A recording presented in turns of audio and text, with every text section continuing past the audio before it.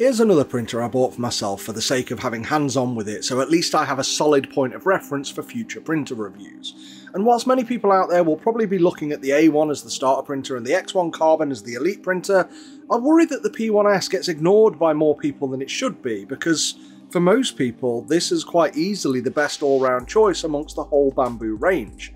Let me show you why I think this is. Hi, I'm Ross and this is Filehammer Videos. Let me get it out of the way first. The P1S and the P1P are exactly the same printer in terms of base hardware functionality, and other than a flying overview, I'm not covering that again in this video, so if you haven't already watched my P1P video, I suggest you go back and watch that first. The highlights are that this is a Core XY Bambu printer with a build volume of 256mm cubed, and I specifically called out that this is a Bambu printer because if you're like me and just want to focus on printing things rather than spending forever learning how a printer works and configuring it, Bambu are in a class of their own. Aside the A1 Mini, this is currently the standard build size on Bambu printers, at least until they give us the bigger one that we all want.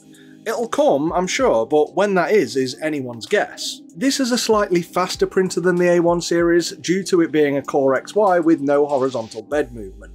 Prints are kept a little more stable during printing, which should lead to fewer failures, or at least slightly faster prints thanks to the improved stability. But bear in mind I said should and slightly faster. It's not a huge difference, but it's a difference. The main benefit I have with it is that it's just much tidier to have everything within this body style, and that I don't need to have clearance behind the printer on my desktop for it to print. Like the P1, this also has a built-in light and camera, and it'll capture time lapses throughout your printing process, along with allowing you to remotely access to view prints live should you want to check on them from a different room. It's not the smoothest live video, but you can at least detect obvious failures. And this is a Bambu printer, so just like all others, Bambu will hold your hand from the second you open the box to your first print. Just scan the QR code, watch the unboxing video as you perform the same steps, boot it up, let the printer calibrate itself, and choose from one of the many internal files just to get you started. Now the website claims 15 minutes setup, and now that I've done one, I'm confident I could do the next one in about that much time, AMS and all. But going in blind as I did, and as you likely will, I'd give yourself a good 30 minutes to an hour from cutting the box open to starting your first print. And I got the combo unit, which comes with one AMS module. This set comes with about 200 grams of Bambu filament along with a small amount of support for PLA, and I really should try a print using support material at some point. I've just never gotten round to it. The whole point of this is it doesn't stick as much as PLA sticks to PLA. Anyway, thanks to this out-of-box approach, along with the filament provided, Bambu have nailed it when it comes to first impressions. Gone are the days of what the f am I doing wrong just to get something to stick to the build plate. If you don't have a successful print out of the box with a Bambu printer, then you probably ignored one or more of the setup steps, or unfortunately you may have a faulty printer. Thankfully though, if it's the latter, the printer will most likely tell you what the issue is, and it'll direct you to a page with a guide on how to resolve that issue. If you bought a printer from another brand, it would be a case of going to a Facebook or Reddit page for that brand and describe the issue as best you can and hope for a response. And again, it's about how you've communicated your issue, and you may not even know the correct words or terms for a particular problem. Now when it comes to differences between the P1P and the P1S, the most obvious one is the chassis. The P1S is mostly an enclosed version of the P1P. In fact, you can pretty much turn any P1P into a P1S by purchasing the P1P enclosure kit. The only difference I can see between the P1P and the P1S is that if you add this kit to the P1P, is that the activated carbon filter is a separate item. While the P1S comes with it, this is a separate optional purchase for some reason. But this kit gives you the plastic side panels, a cable chain, the glass door and lid, along with internal fans for part cooling and control board cooling, and a chamber temperature regulator fan too. So with all that, what's the actual benefit of the P1S over the P1P? Well, honestly, it's the temperature regulation and part cooling, but that's about it. Part cooling should help a bit when bridging materials as it cools and goes rigid in the air rather than drooping. And for temperature regulation, when printing with PLA, which is typically 3D printing in easy mode, you need to take the glass lid off the printer in order to keep the printing environment a bit cooler. And that's because PLA melts under cooler temperatures than most other filament materials. The benefit of an enclosed printer is for those of you who want the option of printing stronger materials like ABS or ASA. These materials can be a pain in the arse to print with, and honestly, for most applications, I use printer for nice models, or the few functional parts I've made like storage cases. PLA is more than enough. ABS can be a nightmare because just the slightest temperature change can completely ruin a print. So an unenclosed printer like the P1P could struggle with these materials because the slightest breeze just as you walk past it can be a problem. The P1S, or a P1P upgraded to the P1S, keeps the printing environment temperature regulated by using the fan to vent the chamber as it starts to get too hot. So the question is, do you need the P1S over the P1P if you never have plans to print with ABS or anything of the like?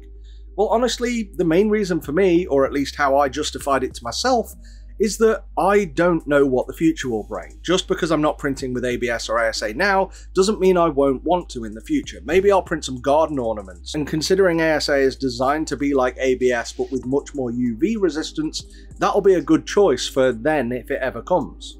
But honestly, I just think it looks like a neater and more complete product, and having the enclosure is just a little bit more secure in that I'm not worried my kids are going to stick their hands inside the unit when it's on and it's hot. But really, the main feature of the P1 and X1 range are the AMS units.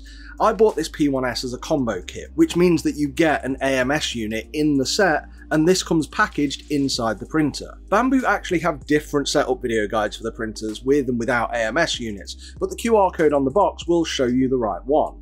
The AMS unit sits neatly on top of the printer, and you can cable it into the filament buffer on the back, and then you cable that box to another port on the printer itself. And you can connect up to 4 AMS units to any current P1 or X1, but to do this you need to buy 3 more AMS units and the separate 4-feed AMS hub too. Whilst each AMS unit has its own PTFE tube to feed filament into the hub, only one unit has a data cable connected, the rest are daisy chained to each other. And I must say, I love the AMS units.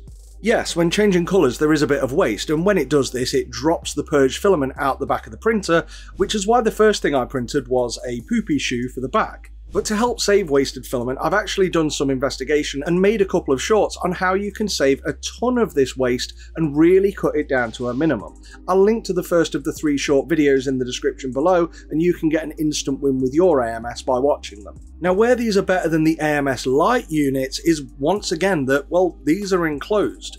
One of the worst things you can do to any filament is leave it out in the open where it can absorb moisture, and with the AMS Lite units you don't really have much of a choice.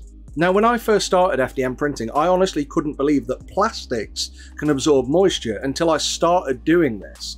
But moist filament can lead to anything from blobs in your print as it builds up and flash boils in the hot end, to making your filament brittle and snap before it even gets into the PTFE tube.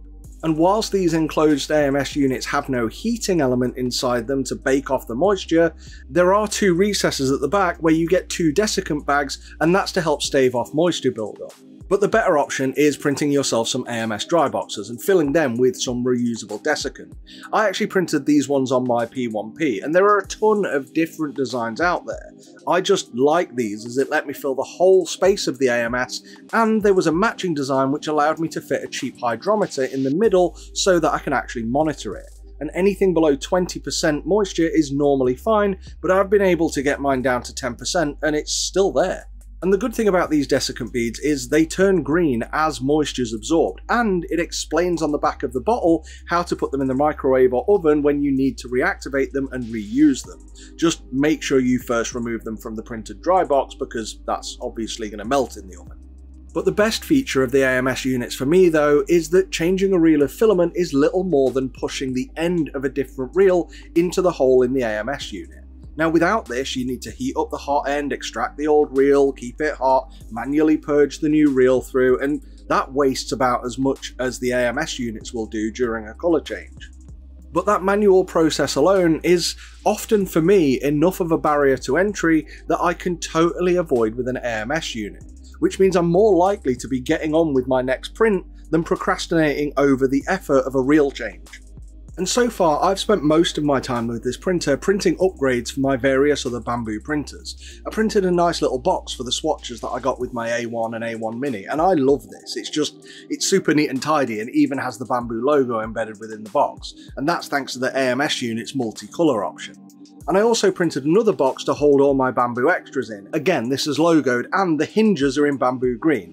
Unfortunately though, the hinges for this type of box are just, well, they're awful and they just don't work at all. In fact, I've honestly no idea why so many storage box designs online are remixes of this style of container, because the hinges on the little filament box are just so much better. But then I continued printing more random things that were on the internal memory card of the printer that I hadn't printed already on my A1s or my P1P or my X1, mostly stuff that has multiple colours. And that's things like this diameter measuring tool and some Bambu Lab badges, and a Bambu Lab scraper, and it's worth noting that the blades for this scraper come in the box with the printer, so it's kind of a necessary print. And I also printed something called a Bambu Lab sticker applicator, and I have got no idea what this is or what it does, so if you can enlighten me, please pop a comment below the video.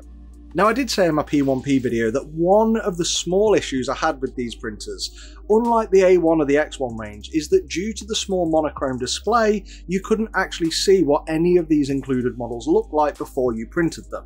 But it turns out there's actually a full page on the Bambu wiki which shows them all anyway. And when I think back, of course there is. This is Bambu, and they do sensible things to make it easier for us, the user. So of course they already had a solution to the tiny, arguably irrelevant to most people issue that I noticed in that review. So here's the thing. I guess 90% of the people out there probably don't need this much printer. You get the same build area and the same user experience, arguably better, with the likes of the A1. So where the P1 series shines to me in terms of functionality for someone who just wants their printer to work is more about the ability to upgrade it and add up to 4 enclosed AMS units and print with up to 16 colours continuously. And I love that it's a modular process to go on this journey from the P1 to the P1S to then having the AMS upgrades. You can, if you wish, just start with a P1P, upgrade that with an enclosure kit, that pretty much makes it a P1S. Then add some AMS units and add 3 more if and when you want them. But the reason I'd probably recommend people start here is because if I don't have a specific reason to have the P1P, which would be a fine choice for a more technical user or perhaps somebody with a print farm, with this alone I'd have a neat, tidy, and I think sexy machine that will sit pretty and print almost anything I could possibly throw at it. And unless you're printing proper engineering grade materials, in which case why are you watching my review, this is also the easy pick over the X1 Carbon 2. I want to say thanks for watching, and a huge thanks goes out to our members whose names are up in lights now, because they make it possible for us to keep making these videos. And it's that sort of encouragement that keeps me going, because God, this takes a lot of time to do. But seriously, why not consider joining them? There should be a button below this video, unless you're on iOS, in which case, yeah, they block it, so you'll have to have a look on a computer. But I want to thank you for watching, and if this was helpful in any way, just to give you an overview of why this might be a better option for you, maybe it's not the right option for you, and this video confirmed that. Whatever it did for you, please drop a like down below this video, ideally a comment to boost the algorithm, and if you can hit the subscribe and notification bell, that'd be brilliant. You know what? You know how it works, just you do you. I'd love it if you could, you don't have to, but it'd be really great if you did. Until next time, rubber baby buggy bumpers. Fohammer out.